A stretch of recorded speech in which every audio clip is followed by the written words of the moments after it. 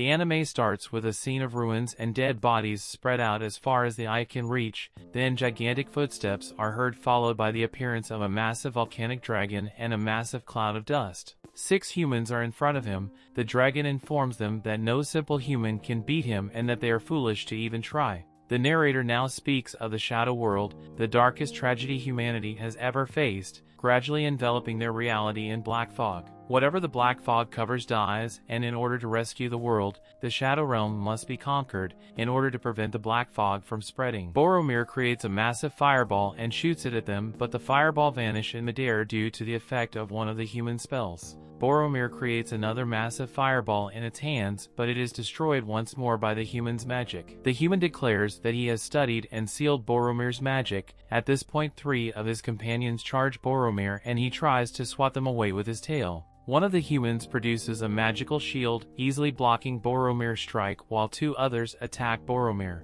The first attacker, a male, smashes the earth, while the second attacker, a female, gets blessed with the magic of the entire group by a wizard who stands far behind the group. She slays Boromir with her magically improved blade. The humans are relieved that they have defeated the dragon and can finally escape the shadow world in which they have been trapped, but the male attacker is concerned, claiming that the cleared message is late and that they may have killed the incorrect target. Another human convinces him that killing Boromir was the last thing they needed to do to rid the shadow world. We learn that there were 150 million people assigned to take down Boromir, and only 6 of them survived. One of the men in the group reflects on the people he fought beside and how many of them died in previous fights. He determined that it wasn't a win worth celebrating because they had sacrificed so much to obtain it. They had lost 99% of the warriors sent to defeat the great dragon, and that they needed to think about the future and what that entailed. Boromir's eyes suddenly opened and he begins to glow bright red with streaks of light emanating from his breasts. The group is surprised by this incident because they assumed he was done for. The male attacker claims Boromir is no longer alive, but then recalls something about dragon hearts. He informs the group of what he discovered in an old manuscript. It is said that dragon hearts do more than just pump blood, they also store and circulate mana. When dragons die, the mana they have stored has nowhere to go. Boromir will explode from the mana trapped in his heart. Desir tries to counter the dragon's magic, but his spells are ineffective and the company prepares to die. Desir's life flashes before his eyes, followed by pure whiteness. The picture shifts to a younger version of Desir standing in a corridor lined with pillars. He opens his eyes and looks down at his hands, surprised to find himself still alive. Desir hears innovation to his left and goes over to see students clapping as a woman comes up podium towards the lector. The lady greets the new students at Hebron Academy. Desir recognizes the woman and addresses her as Professor Bridget. Professor Bridget informs the students that not everyone in attendance will be accepted into the academy. She informs them that they will each take a test. She tells them the test is to clear a shadow realm, and Desir says the same thing she does as if he knew she was going to say it. Desir has no idea what is going on when the professor announces the start of the 3613 admission exam. Desir moves away from the audience to a nearby wall to balance himself. Desir is surprised to find himself at the entrance exams for the year 3613, recalling that his war with Boromir began in the year 3616 and lasted 10 years. Desir begins to cry, remembering the war and the losses they experienced, and laments that it was all for naught. Desir collapses to his knees, absolutely defeated. The scene shifts to Desir sitting on the entry stairs to the academy, convinced that he is not in a dream because everything he sees and knows appears to be true. A female suddenly interrupts his thoughts by reaching out to him. The girl calls out to him, interrupting his thoughts. She informs him that he was not present at their meeting location and inquires if he is not Desir Herrman. Desir apologizes and introduces himself as Ladoria Doriche. She informs him that she is a second-year student and that she will be his mentor, and she requests that he address her as Ladoria. Desir recalls her as a fire magic wielding and the top student in the academy's rankings. Ladoria approaches Desir as he is buried in thought, and he admits to being apprehensive about the tests. She reassures him that it's simply a test to determine how strong he is. She checks his information on her tab and asks him whether he is a commoner. Desir says it's not a necessity for registration, but even if he passes, he'll be placed in the beta class. Desir remembered the school putting nobility in the alpha class and commoners in the beta class. This meant that commoners, regardless of their magical aptitude, could never get a decent education, wasting the talent of countless mages. Desir and Lidorya approach a building where Lidorya enters a door with her key card. Suddenly speakers erected in the corridors echo an announcer's voice, stating that the exam will begin soon and that all candidates should meet at the test location. Desir realizes and confirms that he has returned to his past, and he searches for his best buddy who died in the Battle of Boromir. Suddenly a voice from behind him tells him to quit looking around and to calm down. Desir turns around to see Romantica Eru.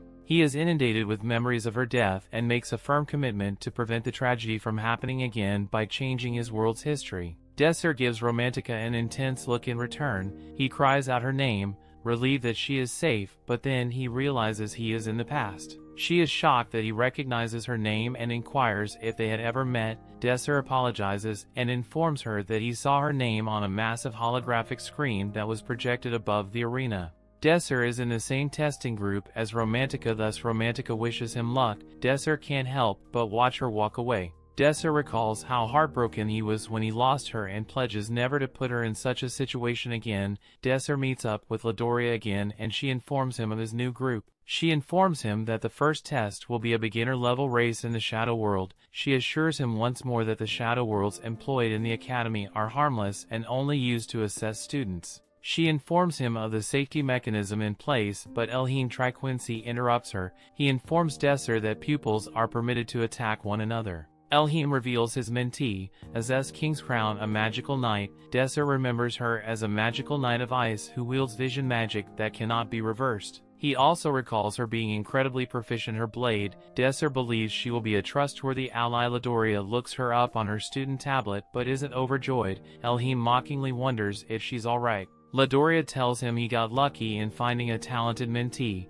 Elhiem tells her that his mentee suits his virtue, which is why she was assigned a commoner as a mentee. Elhiem walks away smiling and Lidorya is plainly irritated by his statement. At that point, the voice announcer announces the start of the exam for Desir's group. The speaker instructs the participants to gather at the gate. Lidorya wishes Desir luck on his journey. Desir can't help but cast a sidelong glance at Romantica, and all 6 contestants wait before the entrance. A portal appears and all participants pass through it. Everyone appears in a field surrounded by trees. The voice announcer welcomes them to the Shadow World's Ernsti Plains. The announcer shows them the finish line and goes over the rules with them. Everyone lines up at the start line after hearing the regulations. Desir wonders if Azez returned with her memories after both of them survived the Battle of Boromir. Azez says Desir's entire name. He is taken aback and wonders how she knows his name. She informs him she looked him up on the list of participants. She informs him he is the lowest ranked competitor and that no matter how hard he trains, he has no future.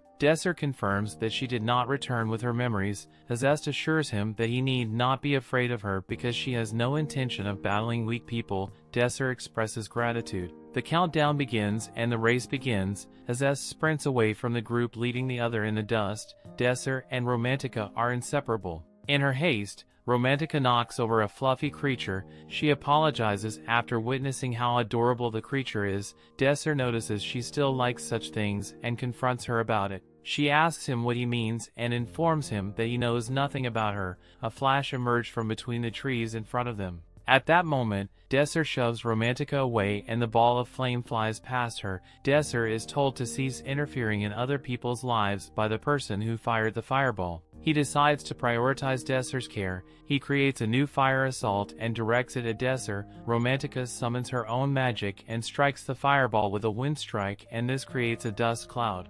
Romantica's wind strike is still functioning unbeknownst to the attacker. It strikes the attacker, inflicting great injury on him. This automatically removes him from the arena. The announcer informs him that he has been disqualified from the exam owing to prenatal harm. Desir says Romantica owes him one for saving her from disqualification. She expresses gratitude to him for watching out for her. She informs him that her blocking of the attacker's second strike has brought them even. He agrees with her, still smiling sheepishly. Romantica is visibly upset and orders him to stop making that face. Desir simply laughs it off. He informs her that they have a lot of territory to cover because the others were well ahead of them. Romantica informs him that she planned to save her powers for later, but she has no choice but to demonstrate them now. Two runners are trailing Azest, who is currently in first place, into the woodland. One of them notices how swiftly she runs and believes he can finish second if he keeps up his current pace. A powerful wind blew towards him, blowing away the second contestant who was nearby.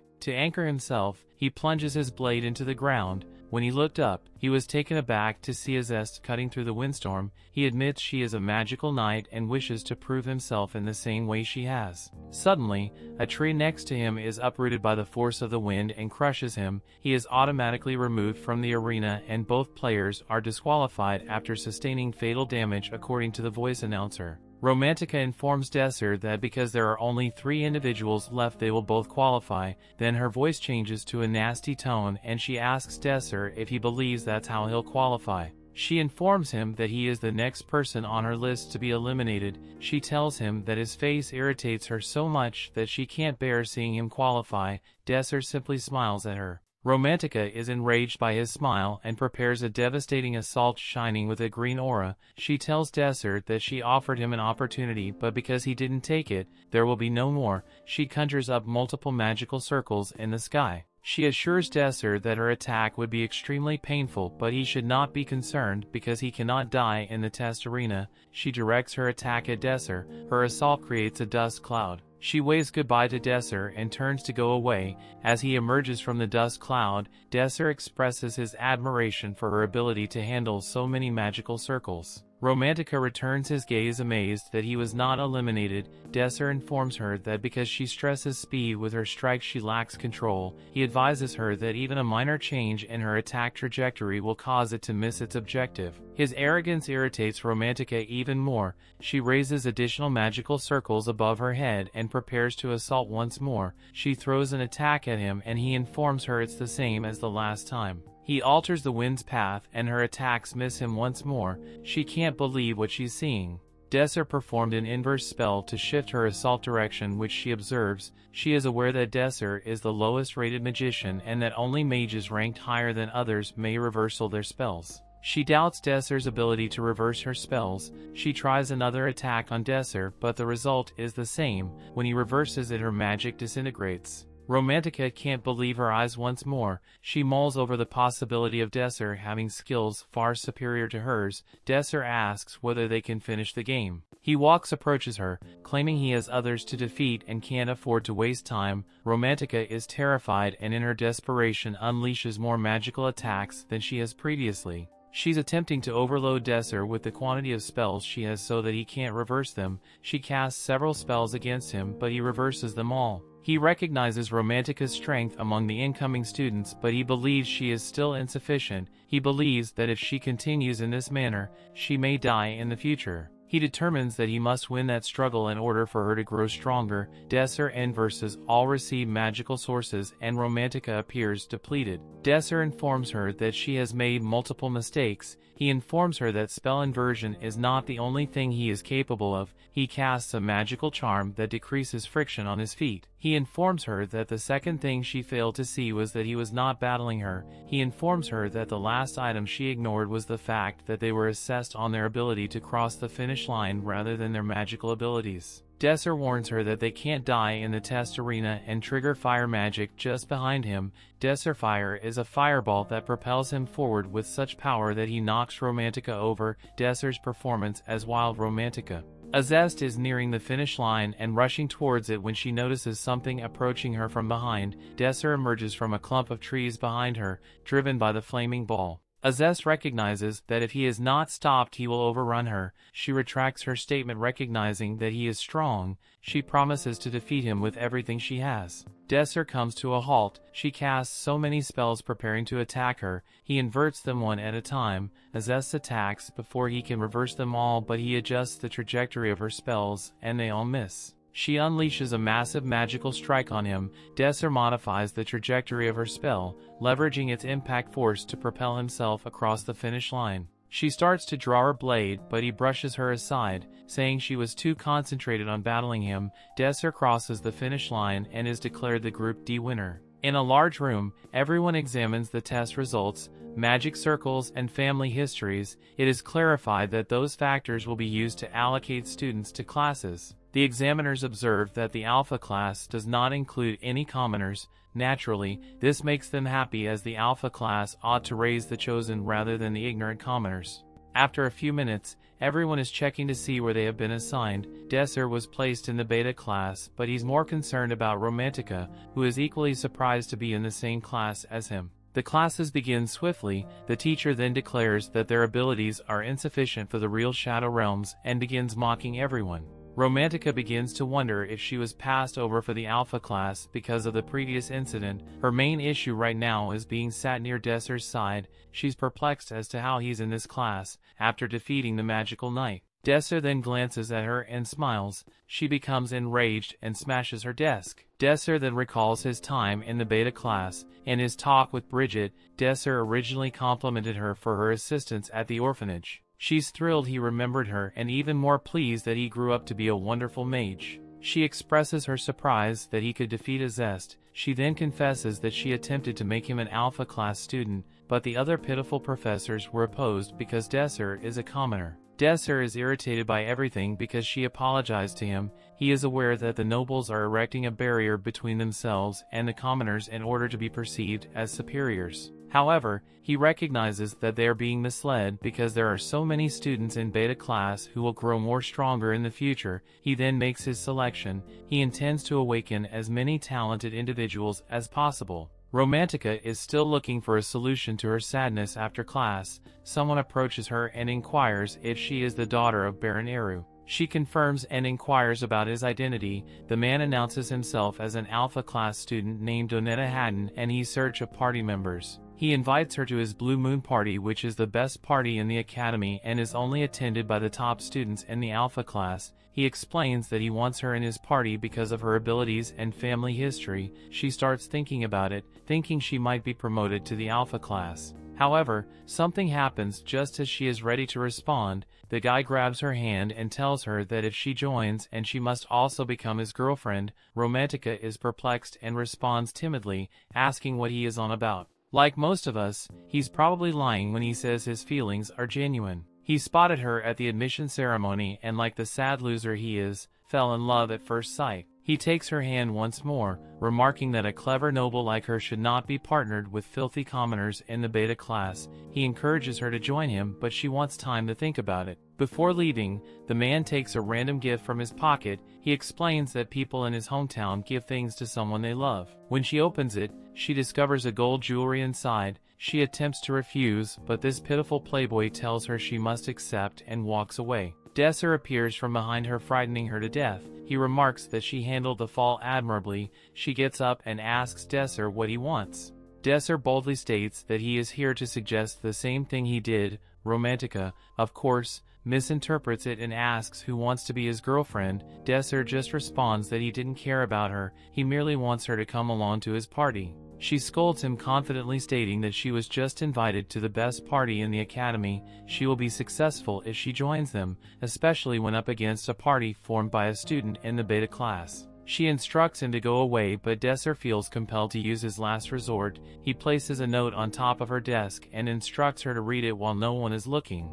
Of course, she assumes it's a love letter and begins mocking him. Desir, on the other hand, merely tells her to throw away the letter after reading it or else something bad will happen to her. He then exits the classroom, leaving her perplexed. She takes a look around before opening the letter to read it. Her facial expression shifts seconds later, as if she is filled with hatred. We return to Desir, who is wondering whether Romantica will be angry or cry. He's fairly certain she'll be upset, but his attention is drawn to a butterfly near another pupil. He understands that he has found the person he was looking for. This is Pram Schneider, the fastest swordsman among the soldiers who fought before Desir's return. Pram, according to Desir, was quite strong for someone who had little training in their initial era, but this time he'll make certain Pram becomes even stronger. Meanwhile, Romantica locates Desir and attempts to question him about the contents of the letter. Desir instructs her to keep quiet because practice is about to begin. She stares at Pram, whom she simply regards as a cute lad.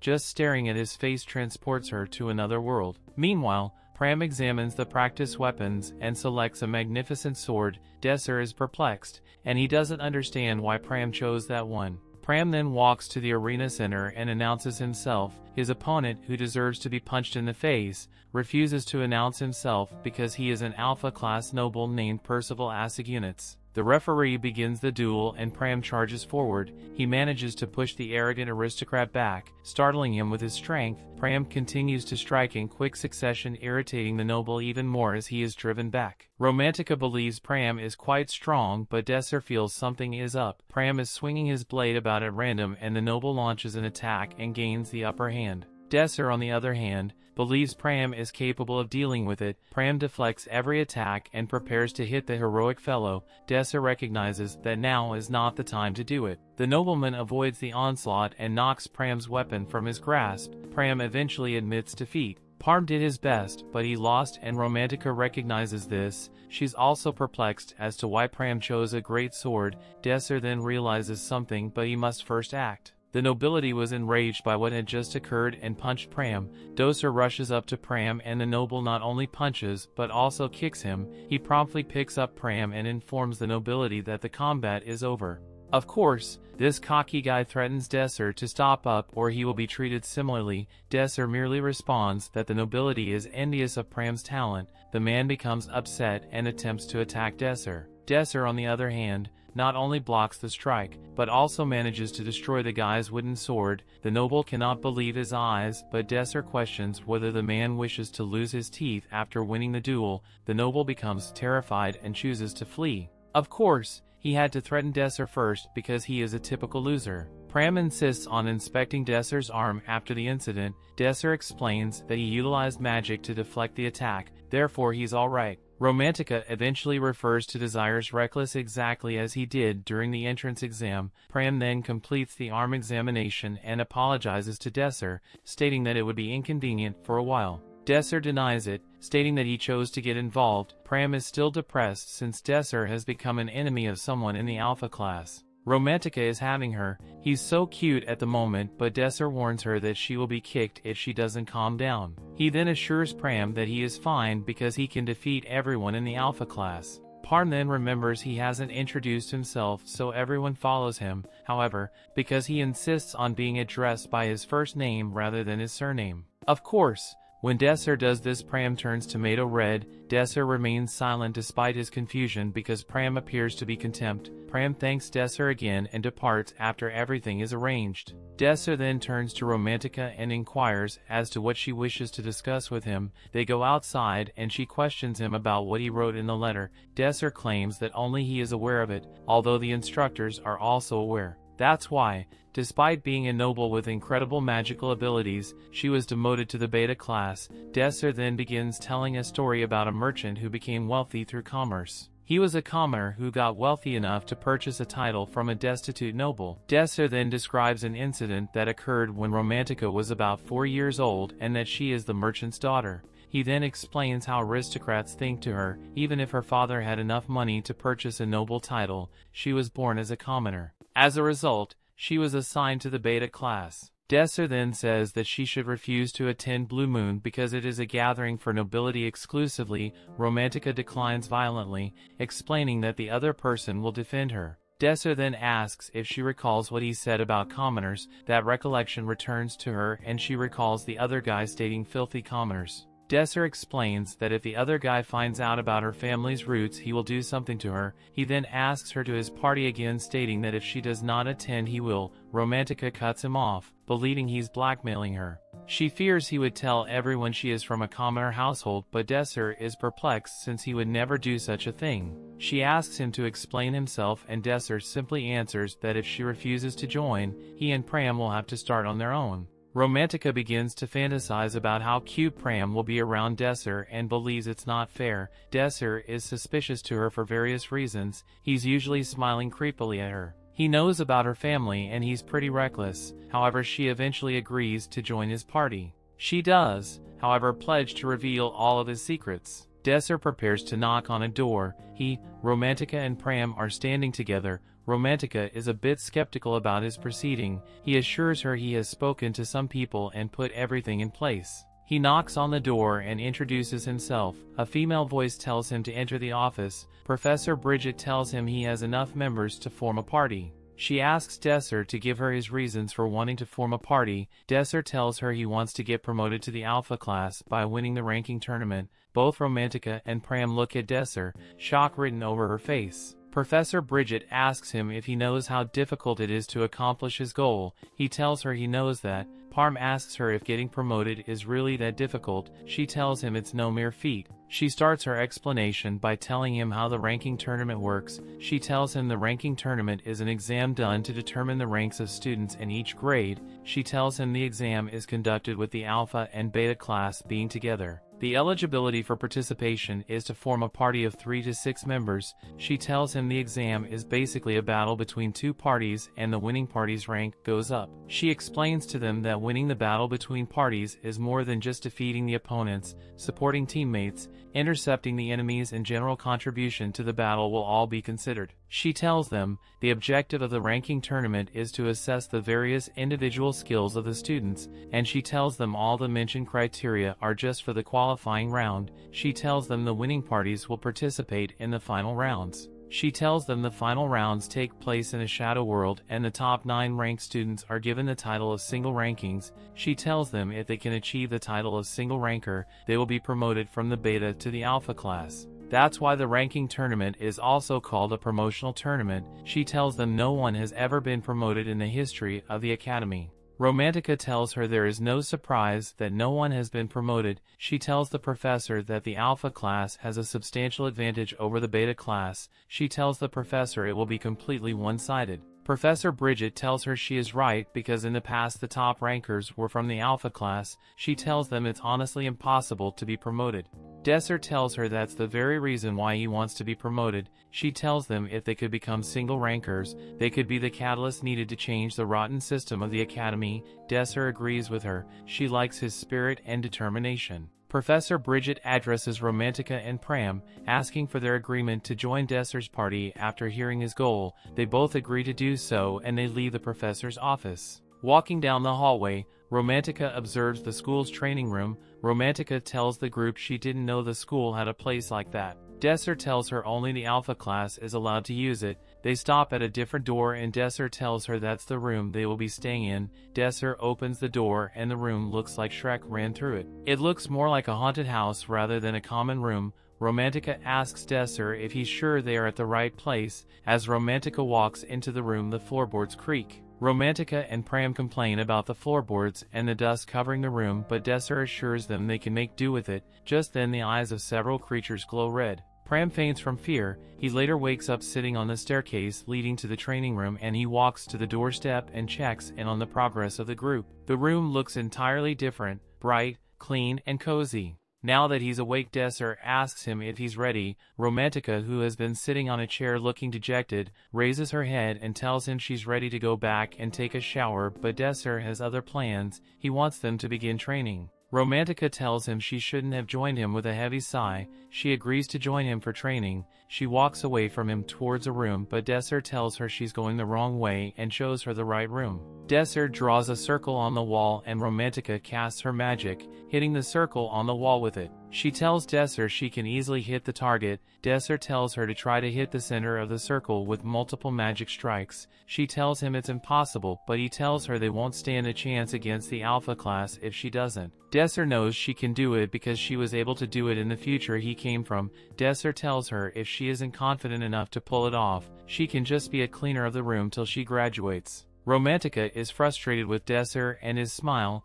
Desir draws 2 circles some distance apart. Romantica stands in one circle and Desir gives her a ball. He tells her to get the ball into the other circle. Romantica tries to throw it, but Desir stops her, telling her she must use her magic. He tells her to manipulate the air currents around the ball to push it into the circle. Romantica drops the ball on the floor and tries to concentrate. Desir asks her if wind magic is her forte, and she tells him it is. He tells her to just follow the basics and push the ball just like she normally would. He tells her to envision the wind. Romantic concentrates and raises the ball with her wind magic. Desir is impressed she was able to grasp the concept so quickly and commends her. Romantica is pleased she got a compliment out of him. Desir tells her to repeat the exercise while her muscle memory's still fresh. He turns to Pram, telling him it's his turn to practice. Pram is so enthusiastic, asking Desir what he would like to teach him. Desir tells him there is nothing he can teach him. Pram asks him why he can't teach him, and Desir tells him he has mastered all his skills. He tells him he can win the ranking tournament as he is now.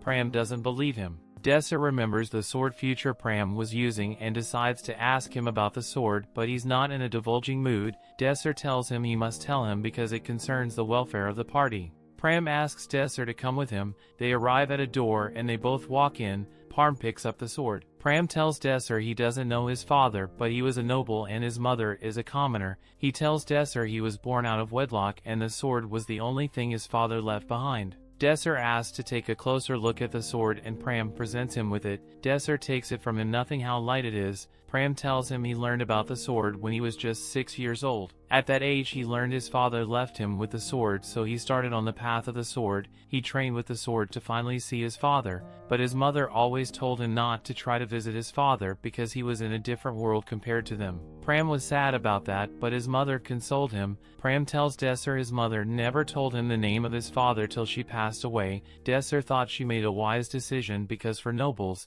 having a child with a commoner is a disgrace. If Pram has visited his father, he wouldn't have been alive to tell the tale. Pram tells him he wanted to know who his father was, so he enrolled at Hebron Academy to find him, and he thought he would be able to get information about his father from the different nobles coming from different countries. He took the sword to town to get it appraised, hoping to get some information about his father, but he was told the sword had no value. Pram is angry and he thought his father loved his mother so much that he left his sword to his son, but Pram is sad the sword is worthless. He takes it off the table and throws it on the floor as tears stream down his face. Pram tells him he will never use the sword again. Not a few days later, Pram starts training with the great sword. Desir observes his progress. Meanwhile, Romantica thinks she has completely mastered her training with the balls. Desir tells her she hasn't mastered it fully just yet, because she's not able to get the ball into the circle. Romantica is frustrated. Desir gets an idea. He rushes off to Pram and asks him to take a look at his sword again, but Pram tells him he can't show him the sword because he already sold it. Desir and Pram walk through the town market district. The place looks just like Desir remembers it. Desir remembers coming to shop in these stalls before time turned back. Pram stops him at the beginning of an alleyway. Pram points towards the alleyway and tells him the location is down the alleyway. They walk towards the door and Desir puts his hand on the metal door. He commends the security of the place. Desir uses the door knocker to knock at the door. The door opens and a huge man stares through the door crack at them. The man grants them entrance after looking them over. Desir and Pram walk towards the counter and Wujikian welcomes them. Desir tells him he wants to buy Pram's rapier back. Wujikian asks him if he didn't read about his no refund policy on the sign outside. Desir tells him he wants to buy the sword. Wujikian agrees and brings out the rapier. Desir walks to the counter and tells Wujikian they will take the sword for 40 silvers, dropping the coins on the counter. Desir concentrates and activates his power and he sees some inscription on the sword that makes him hold out the sword to Pram and ask him to take it. Pram is hesitant, but Desir tells him to go ahead. Pram takes the sword and Desir tells him to pull a groove on the hilt with his nail. After he does this, Desir tells him to draw the sword. Pram draws the sword and the blade is glowing. Both Pram and Wujikian are surprised. Pram looks over the sword and notices it's nothing like he has ever seen. Desir tells him he hasn't seen anything like it because the sword is made from a rare metal called branzium. Wujikian asks Desir if he's sure the sword is made from branzium. Desir tells him the metal is harder than steel but lighter than a feather, and he recalls the color of the blade was the exact one Pram used in the past. Desir and Pram begin their return to the academy, but the guard doesn't let them pass. Wujikian tells him he must leave the sword behind to cross the door. The guard strikes out at Desir, but he dodges the sword strike easily. Wujikian tells the guard to stop goofing around. The guard wants to strike Desir again, but Pram is protecting him with his sword drawn. The guard hesitates. Pram tells Desir to stay behind him and he tells the guard he can't watch him hurt Desir. Desir reminds him he said he would never use the sword again and this makes Pram embarrassed. Desir tells him he's just kidding and encourages him to go all out. Pram becomes confident and faces the guard. The guard charges at Pram, but Pram deftly dodges his attack. Desir thinks the sword suits Pram's combat style perfectly, but he worries Pram is inexperienced and may lose. The very next moment, both the guard and Desir look like they just saw the ghost of the Flying Dutchman. They might as well have, because Pram is now covered with the sea green aura and his eyes are flowing. The guard is fired up by Pram's glow and vows to defeat him. The guard jumps into the air and strikes down at Pram, who dodges it easily. The guard sword is now lodged into the wooden floor. Pram strikes at the guard, quickly injuring him a bit. The guard commands his speed. Pram keeps attacking the guard, but the guard is now in a defensive position and Pram can land any fatal hits. The guard can't counter Pram either because he's too fast and strong. Pram finally ends his series of attacks and Desir thinks he's still not used to his sword. Pram lunges at the guard and strikes at him, but the guard parries his strike. He's getting used to his speed now. Pram dodges the guard's attack and aims for a vital spot, but the guard reads it and knocks him down. Pram's sword falls from his hands and the guard asks him if he's finished. Desir calls out to him and asks him to believe in his father. As Pram tries to grab the sword, he notices the same inscription Desir noticed. Then this gives him an idea. Pram picks up his sword and prepares to face the guard again. Pram dodges a series of attacks from the guard deftly and goes for the guard's weak spot. The guard thinks he's caught Pram and strikes at Pram with his sword, but Pram cuts his sword cleanly in half and knocks him down with the hilt of his sword.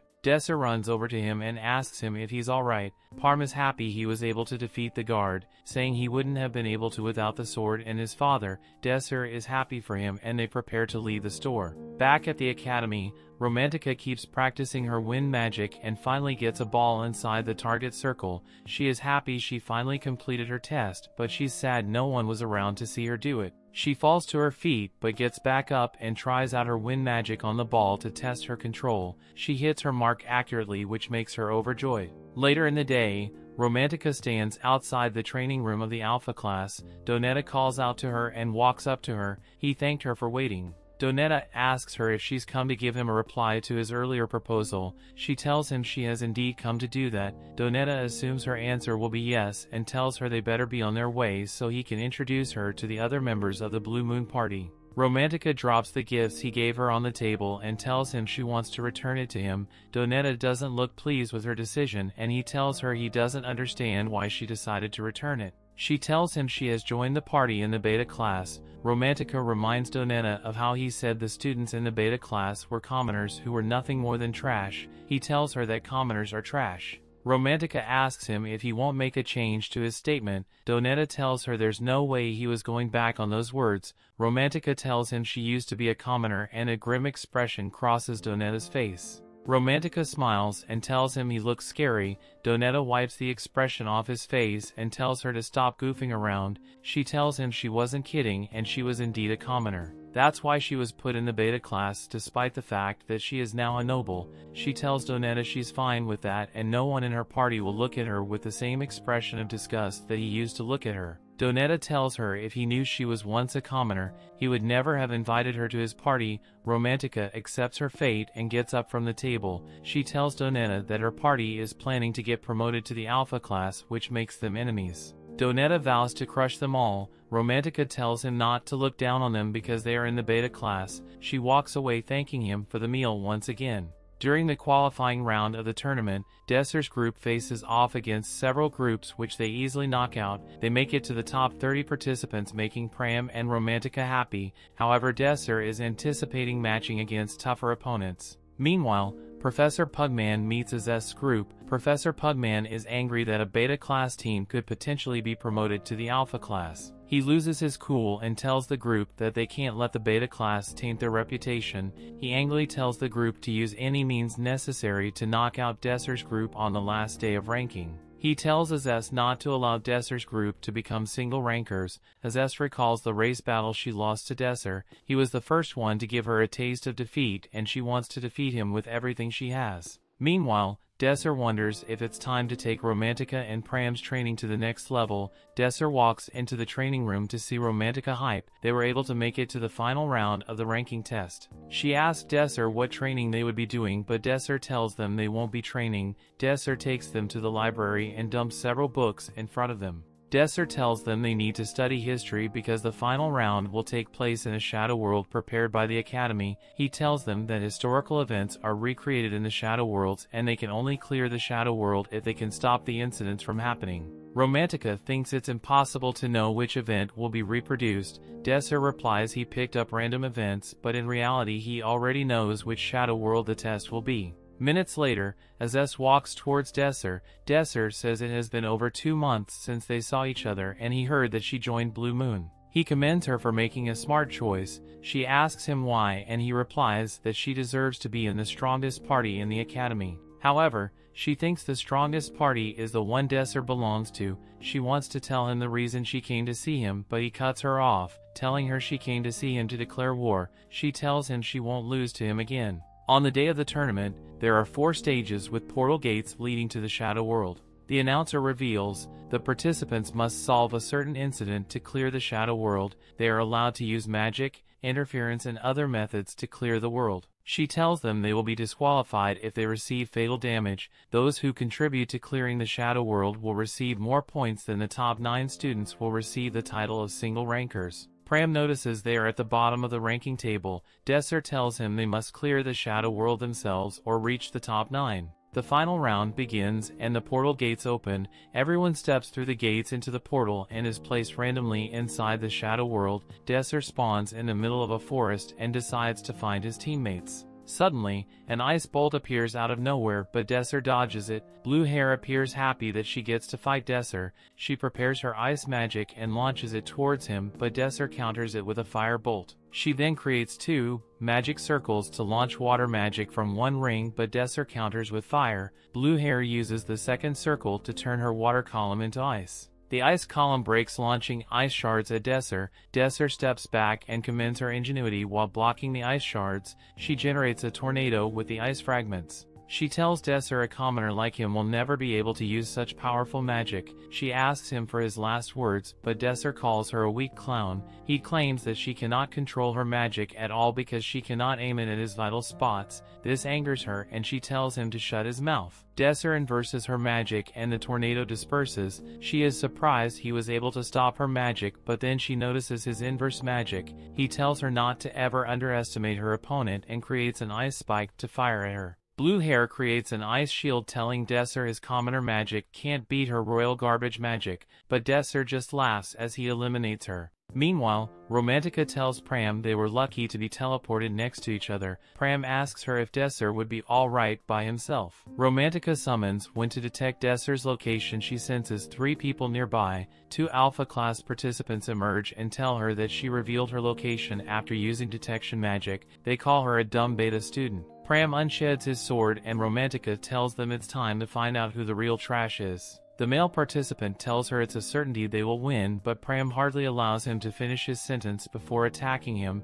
He blocks Pram's strike and Romantica tells Pram the guy isn't so weak after all. Pram and the guy attack each other, but they block each of their attacks. The guy jumps back and Pram rushes towards him, but the girl casts her magic, releasing multiple balls to strike Pram. Pram dashes around them to dodge. The guy tells Pram not to get too confident and creates a cloud of dust. The guy tells his partner to use her area magic to blow Pram and Romantica away.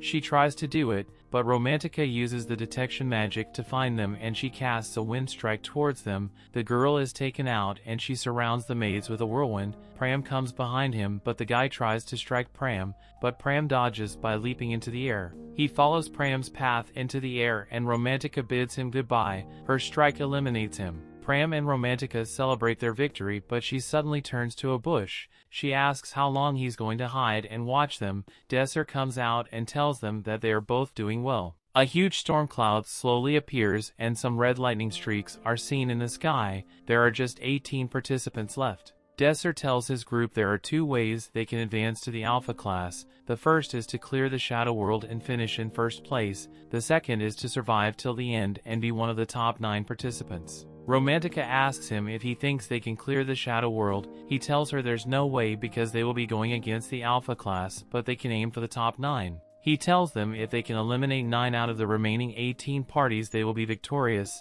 Suddenly it begins raining and Pram points towards a tree they can take shelter under. Romantica asks what they should do. Suddenly they hear a bell and Desir tells them it's time for the prettiest clock tower. The tower shoots a beam of lightning into the sky and the announcer reveals a survival quest has begun. The participants must survive the demon attack. Desir and his party hear a scream in the distance and it is announced there are 17 participants left. Suddenly Desir notices movement underground. The demon emerges, scaring both Pram and Romantica. They run to Desir to save them from the Kildra rat monster. Desir explains the Kildra mouse is capable of controlling swarms of rats. They feed on human blood and they never let their prey out of their sight. Romantica tries a magic attack but it's useless against the swarm. Desir tells her to keep running. They come against a huge fallen tree. Desir tells Pram to jump over the tree but Romantica refuses. He tells her she would become dinner for the rats if she doesn't and that was all the motivation she needed. They both jump over the tree but Romantica lands in her face.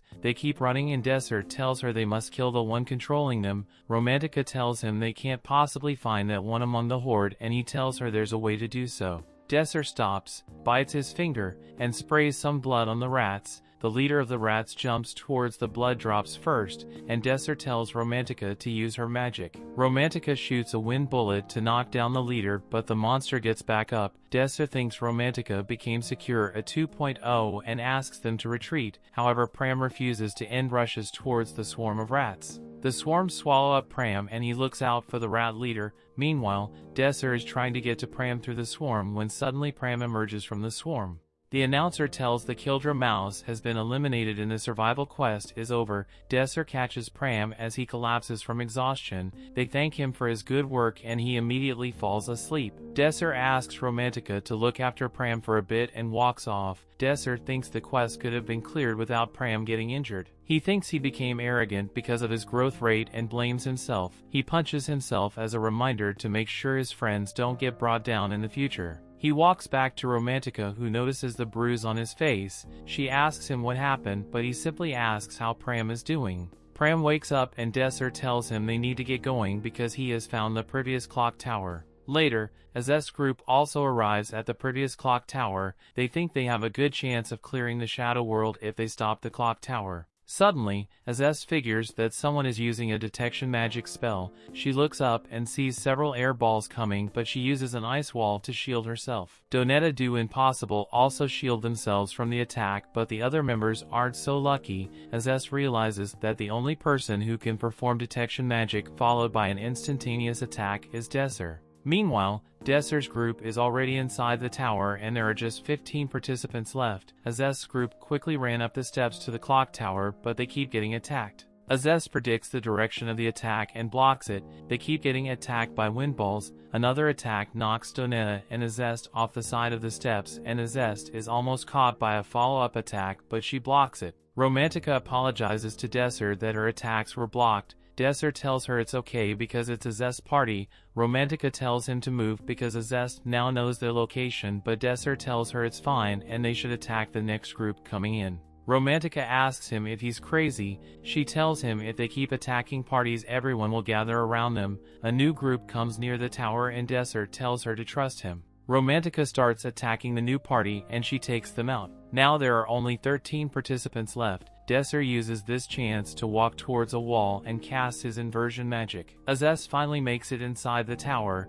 They see two other parties who are getting ready to battle it out. Gabriel accuses Azeth's group of resorting to cheap tricks just to win the tournament. Azeth tells him they were attacked as well. Azeth asks Gabriel's reasoning, but in short, Azeth should be the only student able to cast high-level magic in a row. Azeth finally understands Desir's goal. Nobody would ever believe that magic would be cast by a beta-class student. Gabriel casts a huge flame magic spell at her, but Azeth appears by Gabriel's teammate's side and smashes his nose in with her feet. She uses her ice magic to freeze the female. Gabriel panics and turns to the other party to ask them for assistance. The party agrees with Gabriel and they engage. The leader shoots an arrow at Azeth, but she deflects the arrow. Gabriel attacks her with the column of fire, but she counters it with her ices. Meanwhile, Desir and his party are hiding on a floor above the others. After a while, they hear footsteps and Azeth comes with her party up the stairs. Azeth tells Desir that his plan failed. He aimed to make the alpha students eliminate each other, but Azeth merely restrained the others without eliminating them. Desir tells her she got the better of him.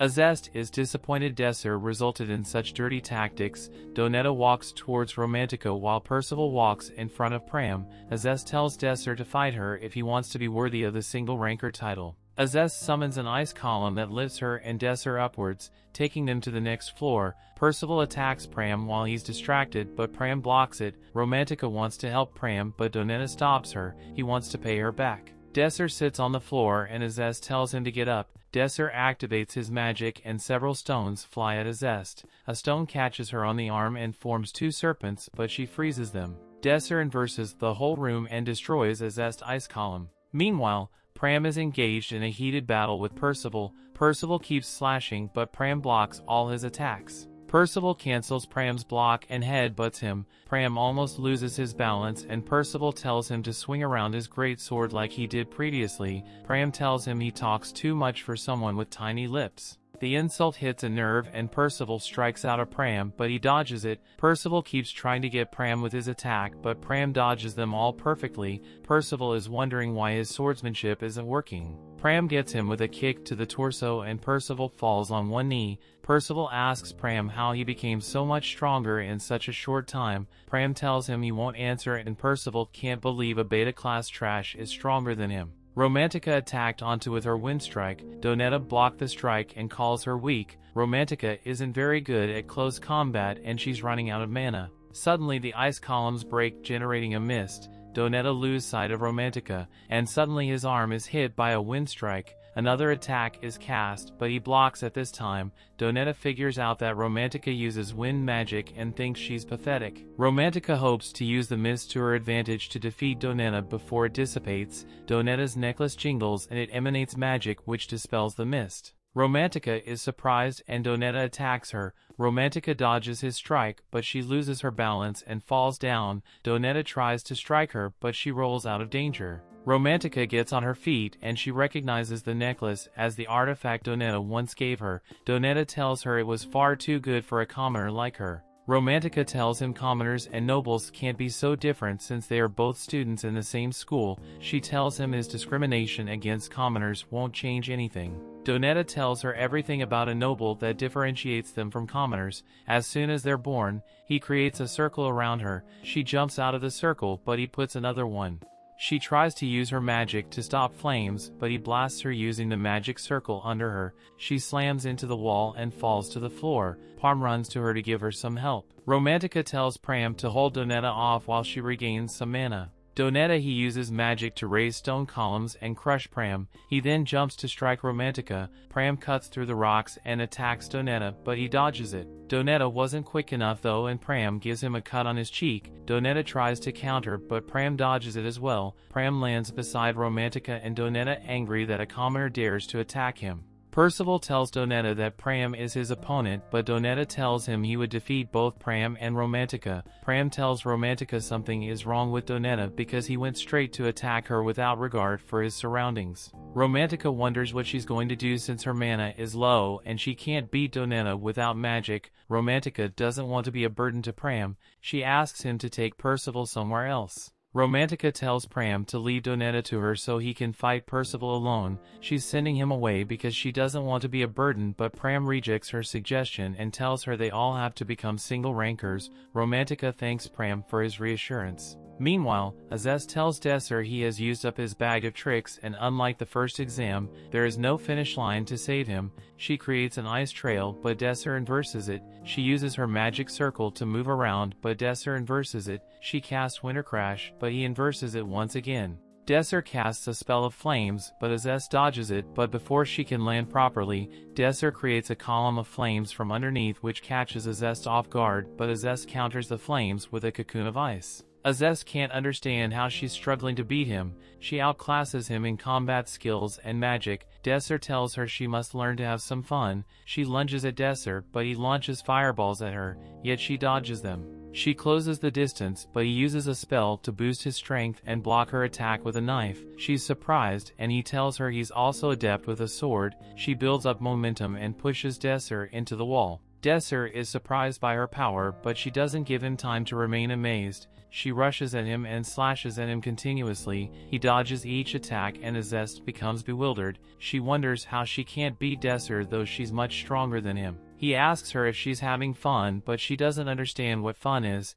Desir tells her she probably hasn't faced a worthy opponent. Desir recalled how Azest looked so bored in the past because battles weren't a challenge to her. Desir smiles, asking her what she thinks of someone she can't reach. He riles her up to beat him with everything she's got, and she takes a deep breath. She tells him she may not be having fun, but she will beat him. Desir tells her to come at him, and she raises an ice arena with an ice throne. Desir is impressed, as he can't inverse this magic because it's vision magic. She sits on the ice throne and tells Desir to prepare himself. She summons huge ice spikes from beneath his feet. Desir jumps away, but she uses ice spikes to keep him in position. She then sends an ice spike, but Desir uses his inverse magic to destroy them all. Desir knows she can use her magic limitlessly inside her vision magic arena. He remembered it as the trump card she used before he was brought back to the past. He's impressed she can already use it at this level. However, Desir inverses all the ice circles on the wall. He asks Azest if she's at her limit and she gets angry. She tries to summon more circles, but Desir tells her attacks will never harm him. Azest notices that each of her spells is immediately inversed as soon as she casts them. She then gets an idea. She picks up her sword and brings down the ice arena surrounding her. Desir sees Azest fusing her sword with magic. Meanwhile, the battle between Pram and Donetta continues. Pram dodges all his attacks and kicks Donetta to the wall. Romantica asks him if he's alright. He tells her that Donetta is strong, and she tells him they must take care of him before Percival decides to interfere. But at that moment Donetta asks Percival to give him a hand. Percival looks at him with the insane, asking him if he can't take care of Mayor Commoners. Percival grabs his sword to join the battle. They both rush towards Pram simultaneously. Percival jumps and throws his sword at Pram. Pram deflects, but Donetta is sneaking up on them from behind. Pram tries to protect Romantica, but Percival and Donetta rush to Romantica and Pram from opposite sides. Suddenly time slows down, allowing Romantica to analyze the situation and remember Desir's motivational speech. Romantica tells Parm to get down, and she points her fingers at them. She activates her magic and blasts them away. Meanwhile, Desir sees Azest combining her magic with her sword to create a magic sword. A magic sword is the ultimate attack method that can only be used by magic knights. It takes about 10 years to master this technique, but Azest was able to accomplish it in just 10 minutes. Azest rushes towards him and he uses magic to send a storm of stones at her. She turned them all to ice and disintegrated them. Desir then sends a column of flames towards her, and she puts out the flames. She mocks Desir for being unable to inverse her current magic. She uses all her might to strike at him. She breaks his sword and tells Desir she has won, but she's on some strong genjutsu. She then realizes he's using his inversion magic, but she doesn't know what he's inverting. She looks around the room and it all begins to change form. Desir's inversion magic goes through the entire clock tower. The announcer tells the remaining participants that the quest has been cleared and the magical power of the clock tower has been severed. This is the end of the final round of the ranking tournament. Desir heaves a sigh of relief and Azest continues staring with unbelief. The announcer announces Desir is the person who cleared the quest. Professor Bridget is delighted Desir came out with the win, but Professor Pugman looks like he's holding in a colossal fart. Professor Pugman is so furious he throws his staff in frustration. He refuses to acknowledge Desir as the true winner of the quest. During a meeting between the professors and the headmaster, Professor Pugman tells them that Professor Bridget must have used some illegal means to make Desir the winner. He tells them a commoner can't outdo a magic knight and clear a shadow world himself. A professor asks him if he's accusing Professor Bridget of leaking the contents of the tournament to Desir. The professor asks him for proof. Pugman tells her a commoner like Desir clearing the shadow world is proof enough. Everyone in the meeting watched the battle in the shadow world and they didn't notice anything shady. Professor Pugman tells them to investigate. The headmaster tells one of the students to bring him his list. The professors wonder why the headmaster called the meeting since he already decided on the participants who would become single rankers. The professor tells them he wanted to get their opinions, even though they were rubbish and not worth listening to. The next day, Desir sits across from Azest. He tells her the objective of their party was to reduce the number of alpha classmen to 9 by pitting them against each other. She saw right through his plans and she knew they couldn't become single rankers without defeating them. Desir tells her he got to the clock tower before her to analyze its content, so he had to stall for time to completely analyze it. He tells her he still had a hard time analyzing it because he was going one-on-one with her, but he would have been done for if her full squad had come at him all at once. Azes finally understands he was looking at the big picture and not focused on the battle against her. She feels she was playing into his hands the entire time and accepts defeat. Desir tells her if her sword had come a bit faster it would have been a different result. Pram and Romantica arrive and begin to threaten Azes, asking if she has any problem with Desir. Azes gets up to leave because Professor Pugman wants to see her due to her defeat. She walks away and stops at the door. She then asks Desir if she can join their training. Romantica tells her she can't, but he tells her the time and location.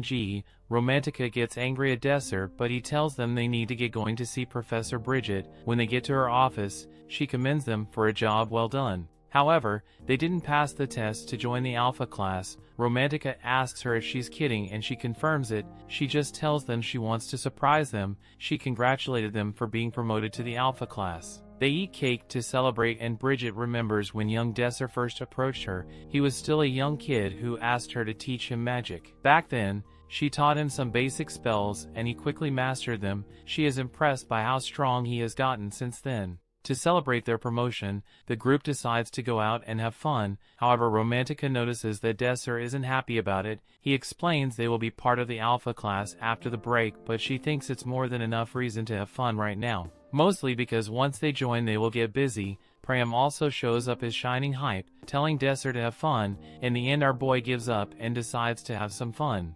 They enter the shopping mall where Romantica uses the time to try out several new clothes. The guys evaluate her looks, but Desir doesn't seem so impressed this Prim. He simply says that she looks good on everything, making her mad for his lack of excited feedback. She decides to try even new stuff, but this time Desir starts giving several compliments. Romantica feels happy about herself until she notices that Desir is talking about Pram, who is also trying on new clothes. Desir then finds himself in the awkward squat position, barely holding himself because Pram is taking thousands of years to pick him a tie. Pram keeps pondering the colors and its meaning, forcing Desir to tell Romantica with his eyes that he needs some help. She tells him it's impossible because they cannot do something about Pram's indecisiveness. After 300 years, they finally get Desir a necktie.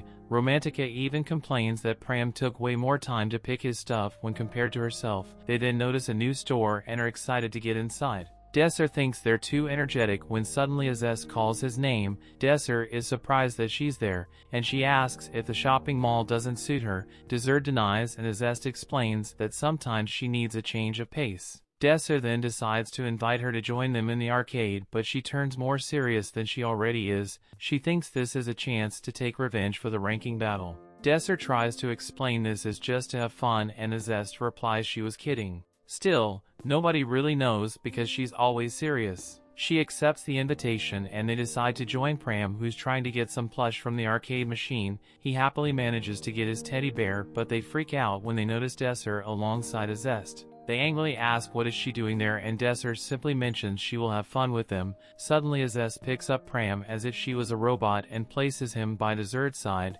She asks if everything is better and Pram quickly turns from angry to happy. He tells her to join them and have fun. Romantica cannot believe this and calls him a traitor. Desir then notices something and points at it, asking if they should play it. They form up teams, but Pram complains he wanted to be in Desir's team instead of Azes. Desir laughs it out, mentioning they can be together next time, but Romantica gets serious. They're about to start the game and everyone turns serious. Desir tells Romantica they're about to face the top swordsman and the magic knight in the academy, therefore she cannot let her guard down. She looks at Pram, who starts showing up his aura and promises to finish the game quickly so he can join Desir's party. The disc hits the air hockey table and Pram strikes it. Desir thinks this is too fast but manages to defend. Azes tries to score but Romantica hits the disc and uses her wind magic to score a point. Pram and Azes cannot believe they just got beaten. They look at Romantica, who shows her wind aura, asking if they dare to challenge her.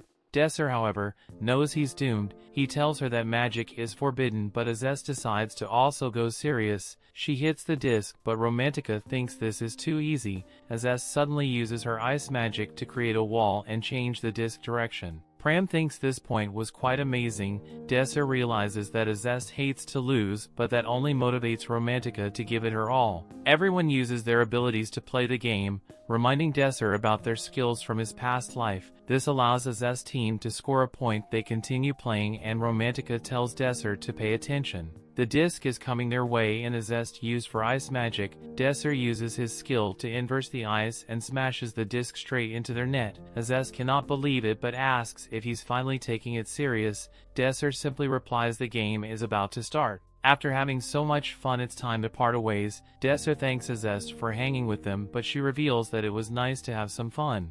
Romantica is pretty happy however, because they won't see Azest in the near future. Pram and Desir is confused by that statement because not only they're on the same class, but Desir also invited her to train with them. Romantica realizes her mistakes admitting that she forgot about it. Days later, they finally enter the Alpha classroom and notice how it looks way better than the Beta one. Pram is also happy because he got a tablet to help study, but he has a Desir's wallpaper. She's happy with all the conditions, but she's shocked to see Desir, who tells her it's time for their morning training. They get back to their training room with Azest and start warming up. Azest is assigned to train her sword skills with Pram and manages to block the attacks. Desir then shows her the magic control training that he forced Romantica to do. Azest lifts the ball to put it on the other circle but fails midway. Romantica uses this chance to show off. She lifts the ball and moves it at high speed and suddenly stops when it reaches the circle. She is proud to finally beat Azest until Desir brings out 5 more balls.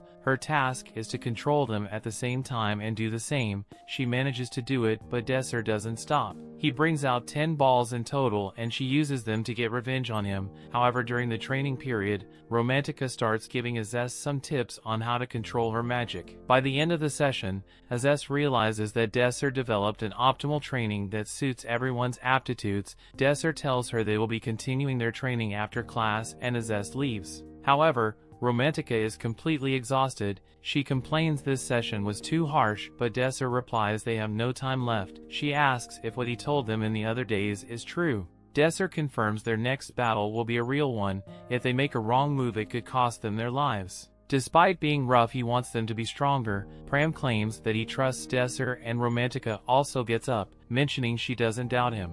During class, the teacher explains humanity is still at war in Shadow Worlds. She reveals this calamity happens once a year and engulfs their whole world, and that's the reason why their world lost half of its land. However, their current Shadow World subjugating rate is nearly 100%. She explains that thanks to being able to use Altia, is crystallized mana that can be obtained by clearing Shadow Worlds. However, it contains a huge amount of money and cannot be used as it is. But 50 years ago the Tower of Magic managed to find a processing technique that allowed them to use Altia, and as a result that mana was produced to benefit humanity, creating trains, tablets, phones between others. She asks if someone knows who created this processing technique and picks Romantica to answer, but turns out she was asleep during class and didn't know the answer for a question she didn't hear. Desir helps her by saying it was Zod Exarian, the master of the tower. The teacher confirms it's the right answer and Desir teases her telling she needs to hear the class. She complains about how hard his training sessions are but he laughs it off. The class ends and Desir's group approaches the teacher. She doesn't know their names but Desir introduces himself.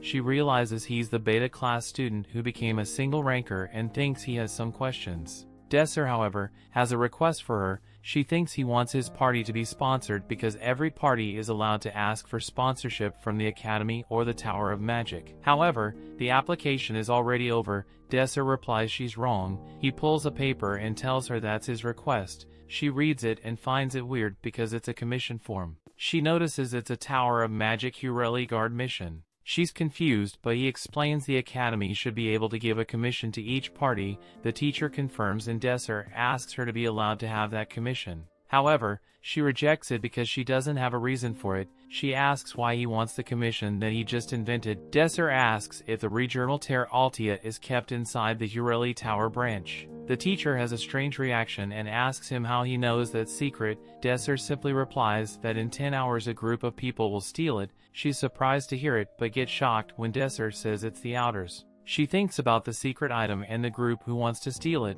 She then asks how he knows so much despite being a beta class student some days ago. Desir claims he doesn't have time to explain because if she doesn't accept the commission, the Altia will be stolen. He tells her to think again and give them the commission because she's the only person who can do it. 10 hours later, the master of the Tower of Magic receives an urgent message: the Hureli branch is under attack. The master realizes that everything was true and checks his tablet where Desir's file is open. He looks at it and asks who is Desir. Somewhere outside the tower, some guy's running with a bunch of bread in his hands. He bumps into some big iron falls, but this stranger is able to levitate the food. The kid apologizes to this really serious buff dude named Kraken, but the guy says it's okay and just wonders if the kid is hurt. The kid is fine, so the creepy guy helps the weak little kid up. He wants to know why the kid is in such a hurry, so the kid reveals that he has a little brother waiting for him at home. His brother is starving, so the big guy recommends that he hurry home. Before he lets him leave though, the big guy says that the kids should be more careful since things get very dangerous at night. The situation then completely changes as the big guy surprisingly drops the bread on the ground and crushes it. This is the exact kind of trouble he was talking about, so the guy says to be more careful next time. As the guy leaves, someone appears next to him wondering if they should end the kid's life. The guy decided to let him live, and we see that he is heading towards the Tower of Magic. After he leaves, we see that this weak kid is actually Desir.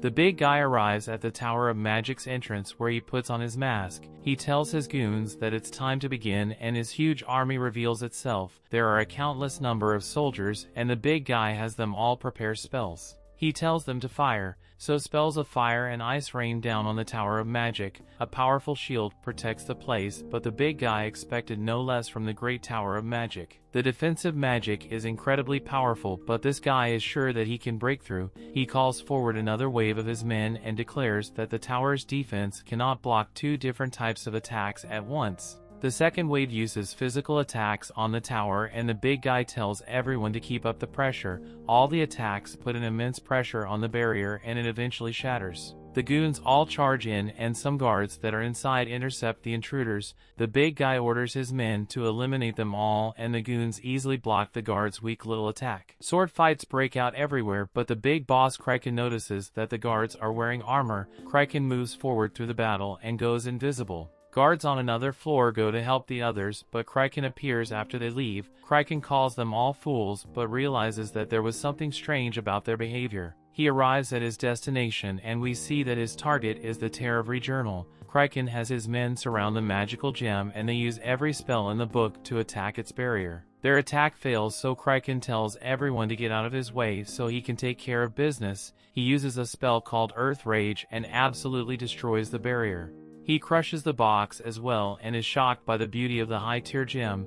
And everyone is shocked as some girly voice calls them the Outers and tells them to stop what they are doing. The girly voice actually turned out to be Pram, and he tells them to surrender. They all wonder what a kid is even doing there, and Kraken hides their gem. He wants to know how this kid knew that there were Outers, and Pram can instantly tell that this masked guy is really strong. Pram doesn't answer him, so he commands his men to eliminate the kid. They try to use some magic to do the job, but Pram skillfully evades it all, and impressing Kraken, Pram breaks down his opponents and determines that there are 2 swordsmen and 4 mages. Their power seems to be equal to Romantica's, and Pram easily destroys their magic. Their goons decide to stay back since Pram seems to be strong against magic, but they don't realize that our boy is a good close-range fighter as well, and he can quickly close the gap. Kraken has had enough of watching a little kid destroy his men, so he uses an entangled spell to stop Pram in his tracks. With Pram unable to move, Kraken uses an earth spell to create a fist and punch Pram right in the gut. Kraken credits the little boy and his skill, but points out that he just doesn't have enough experience. Kraken uses a chain spell to try and capture him, but Pram tells him that it's too slow. It turns out to just be a distraction though, as he captures Pram in another spell. Kraken can tell that this kid is a Hebrian student, so he wants him to learn from this experience. However, he clarifies that he will have to survive this next attack first. Pram is in a real bad spot as Kraken's men unleash their attack, but Romantica manages to save him just in time. She remains hidden, so everyone gets really confused, and she beats down on these guys. One guy even sacrifices himself to save Kraken from getting hit. Kraken notices that the attacks are not powerful enough to penetrate armor, but somehow they still do serious damage. He easily blocks more of her attacks and continues his analysis. The accuracy, speed and number of spells make him wonder if there are more than one attackers. This attack, combined with the strange behavior of the guards, makes them wonder if they somehow knew they were coming. Kraken and reminds himself to stay focused on the objective and tells all his goons to cover him. The walls are on Pram crumble and Kraken says goodbye to his opponents. Pram destroys some dudes on his way to stop Kraken, but he's just met by another goon. Pram nearly overpowers this one as well, but Kraken was preparing a spell before leaving. Pram gets pushed back, but that was just a momentary setback. Pram then pushes forward once more, but Kraken has endless amounts of magic. He is also some kind of tyrant, as his next attack misses Pram, but since his own goon falling through the ground, Pram can't believe this guy would do this to his own soldier, but Kraken reveals that there are plenty of replacements. Pram tries to attack this evil guy but fails, and Kraken tells them that while his sword is good but his attacks are useless. Kraken begins to surround himself with rocks, so Pram is best to try and break through. Kraken says it's hopeless as the rocks just keep coming, and he's disappointed that Pram doesn't have more moves. Not only that, but he has discovered where the other attacks are coming from, and he forces Romantica out from hiding. Kraken never expected that kids would interrupt his plan, and he wonders who is leading them. It's clear that they knew he was coming, and he wants to know how. They refuse to answer, but Kraken warns them that if they don't tell him, then he will make them experience something more terrifying than death. Romantica isn't scared of his threats, so he attacks her. Pram has to save her, so he tells Romantica to stop provoking the guy.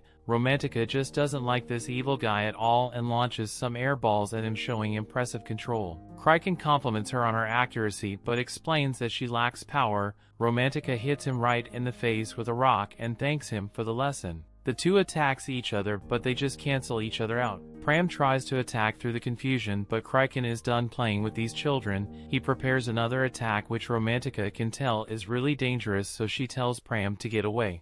Kraken uses a more powerful version of Earth Rage, destroying the whole room. Kraken gets away and we see that our heroes just barely managed to survive. They completely lost and realize that the guy was really strong. For some reason they don't seem upset at all and just think that Desir needs to train them more. We then see why they aren't upset, as they wonder if they completed their part of the plan well enough. Below the tower, Kraken celebrates his victory but thinks about how he didn't expect them to be prepared for his raid. He credits Zod for this preparedness, but it's just glad that he succeeded in his mission. Of course, he is super shocked when Desir appears to stop him. Kraken realizes that it's the kid from earlier and Desir thanks him for their little encounter. Desir turned into some kind of comedian as he tells Kraken that he is there to collect payment for the bread he crushed. Kraken can't understand how Desir found him, so Desir shows him. Magic emits from his hand and Desir explains that he marked Kraken with his mana when they touched hands earlier. Kraken finally has the answers to all his questions, as it's clear now that Desir was the reason everyone knew about his raid. Kraken has a good laugh as he compliments Desir's move, especially since he is so young. Kraken quickly gets serious and tells Desir that he will regret everything. He prepares an attack called Doomfist that spreads through the entire tunnel. Tons of fists emerge from the tunnel walls, but Kraken is stunned when Desir destroys them all. Desir has proven himself, so he tells Kraken that it's time for him to return what he stole. Kraken tries several times to attack Desir, but he fails every time, and begins to wonder if Desir is inversing his spells. Kraken determines that inversing spells would be impossible, so he tries an even bigger attack. Desir makes light work of this attack as well and reminds Kraken that all his efforts are useless. Desir approaches this fool, but Kraken threatens to destroy the gem if he comes any closer. He doesn't want Desir to take another step, but Desir is completely unbothered. He tells Kraken to be his guest and angrily states that Kraken can try to do whatever he wants. Kraken is taken aback by his words, but regains his composure and wonders who Desir thinks he is. He tries to counter Desir's next attack, but shockingly finds himself under Desir's gravity control. Kraken is once again in disbelief and explains how no one can use the magic of this circle at such a high speed. Desir takes the gem back and Kraken is stunned when he sees the Desir somehow able to draw mana from the unprocessed gem. Our MC Desir is as cold as ever when telling Kraken that he doesn't need to know how he does it and begins to crush him. Desir pushes him further into the ground, but Kraken manages to touch his mask and it stops Desir's spell. An immense power surges from Kraken's body, transforming him into something that looks like a magical beast. Kraken reveals that he is a magical beast now and sends Desir flying with a punch. Desir was able to defend himself in time, but Kraken follows that up with an even more ferocious attack. Kraken destroys the attack that Desir somehow managed to land and just gets more enraged. Desir is now dodging the attacks left and right and eventually manages to counter with a powerful fire attack. Kraken is crazy powerful now, however, and use this as earth magic to send us her flying once more. Kraken explains that a split Desir's current level won't be able to hurt him, so he will not let Desir decide how he wants to die. His only two options are by magic or by fist. Kraken instantly charges at Desir and refuses to give him time to inverse anything.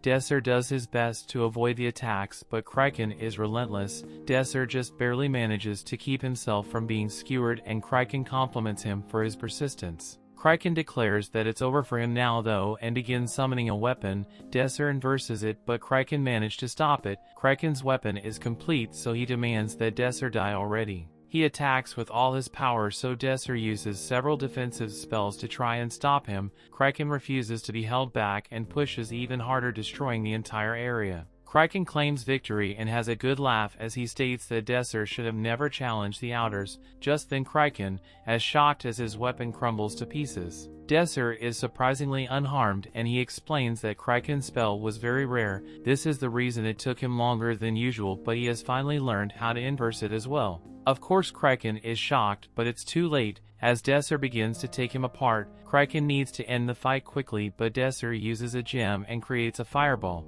This fireball is insanely powerful and it absolutely destroys Kraken. The defeated Kraken wonders who Desir is, but Desir thinks about how he doesn't even know. We get a glimpse of Desir's future self, and he thinks about what he does know is the role he has in this time. Desir's friends arrive and they all celebrate their victory. At the magical tower headquarters, some random lady wonders if Desir is sure about his chosen reward for protecting Terravri Journal. Desir is certain and reveals that he has always wanted to play chess against the master of the magical tower. The lady thinks it's a pretty strange request, but reveals that the master is pretty strange himself for accepting the request. Desir arrives at his destination and is greeted by his old friend from the future, the master of the magical tower Zod Xarian. Desir thinks about how now and also in the future, Zod is undoubtedly the strongest mage in existence. Beyond that though, he is Desir's irreplaceable friend. Desir tells him that he is a bit nervous and the two have a seat so they could play some chess. Zod wishes he could indulge in their game but explains that he has a meeting in 27 minutes. Zod is then stunned when this revealed that he would like to play using the herbal method. This is a strange request as Zod explains that not many people around there know how to play under those rules. Zod accepts his request and changes the game a bit. Desir remembers the future and explains to Zod that an old friend taught him how to play using these rules. It was pretty difficult, but it was a fun memory of his. The two begin playing. Zod quickly realizes that Desir is very skilled. Zod takes the lead in the match however, and explains that Desir still has much to learn. Zod determines that he will definitely make it to his meeting in time if things continue this way, but Desir states that he would like for them to make a wager. The loser will have to grant one wish to the winner. Zod thinks it's a bad idea since Desir is merely a student and there's no possible way he could grant anything that Zod would wish for. Desir then spots some unprocessed gems and asks to use one. Desir then extracts the mana from the gem with his bare hand, shocking Zod. Zod desperately wants to know how Desir achieves such a feat, but Desir tells them that the answer will be the wish he grants Zod for winning. Zod agrees and wonders what Desir would like for his wish if he wins. Desir mysteriously says that he will find out once he wins, so the wager is set and the two continue their match. Elsewhere, Azes stand outside a house while the party is going on inside. Professor Pugman wonders why she isn't in there working the crowd and reveals that there are several unpleasant rumors going around. It's because she lost in the ranking tournament, so he thinks it's her responsibility to clear things up. Azes then shocks him when she reveals that she doesn't really care. They lost fair and square, so there's no point in hiding it or lying about it. Professor Pugman gets furious as he reminds her that she is the reason they lost. If she has any issue with covering it up, then he declares that she needs to quit the Blue Moon group. Azes thinks about all the new friends she has made and decides that quitting the Blue Moon group is actually a fantastic idea. Elsewhere, Desir compliments his friends on how well they did against the Outers. Thanks to them they were able to recover the Terravri Journal. Romantica pretends to be pleased as well but gets really serious. She points out that the reality is neither Pram or herself had any chance against Kraken. Romantica states that they need to get stronger but knows that's what Desir was getting at all along. Pram has been wondering something and just comes out and asks why Desir trains them so hard to become stronger. Desir then shocks them as he reveals that in 12 days a shadow world will appear and they will be sent to conquer it. It won't be anything like the simulations they do in the academy. If they fail, then the world will get closer to its doom and they will all lose their lives. Desir refuses to let that happen as he won't let anyone die.